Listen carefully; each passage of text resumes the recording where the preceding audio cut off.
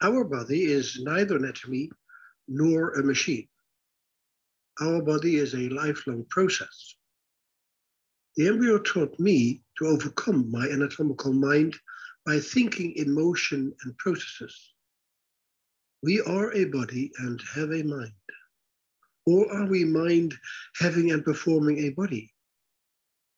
The body developed out of us, not we from it, said Rumi.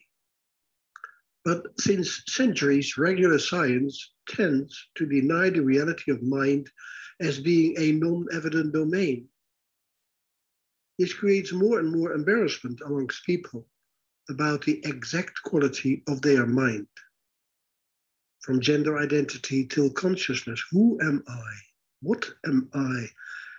And I think we need a new body science that's more in harmony with our experience that we are of mind and matter. That is why I start my courses, The Embryo in Us, with a paradoxical opening sentence. I am Jaap van der Wal, scientist, anatomist, and embryologist, searching for spirit. How can that be?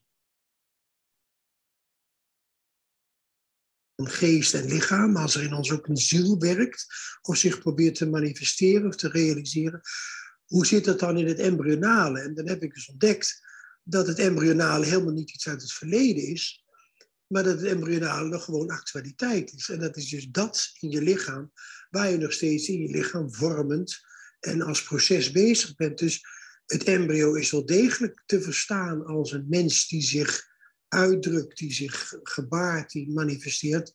Dus ja, ik vind het embryo bij uitstek een fase van het lichaam, van het leven, van de mens, waar je goed kan zien wat een lichaam eigenlijk is en hoe geest zich daarin uitdrukt.